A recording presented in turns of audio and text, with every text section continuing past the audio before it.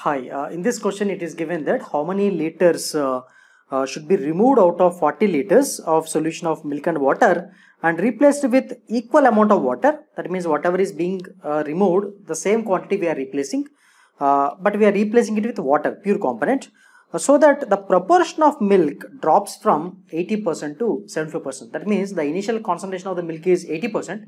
Because we are adding water to it, the concentration changes to 75%.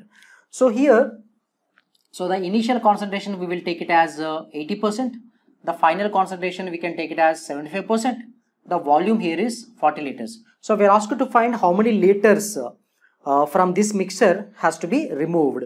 So we can use the formula, right? This formula is final concentration equal to initial concentration into 1 minus x by v whole power n. It's a straightforward question.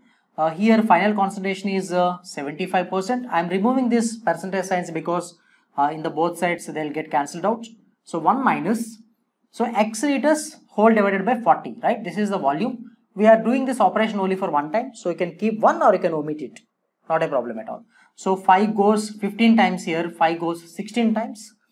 Therefore 15 by 16 equal to 1 minus x by 40. Now just bring this x by 40 to this side and send this 15 by 16 to other side, which will give you 1 by 16. 16 into 1 minus 15 will give you 1 by 16. Therefore, x equal to 40 by 16. So 4 goes 4 times, 4 goes 10 times, which is equal to 2.5 liters. So initially we have removed 2.5 liters out of this beaker and replaced with water, right? Therefore, that's why we got x equal to 2.5.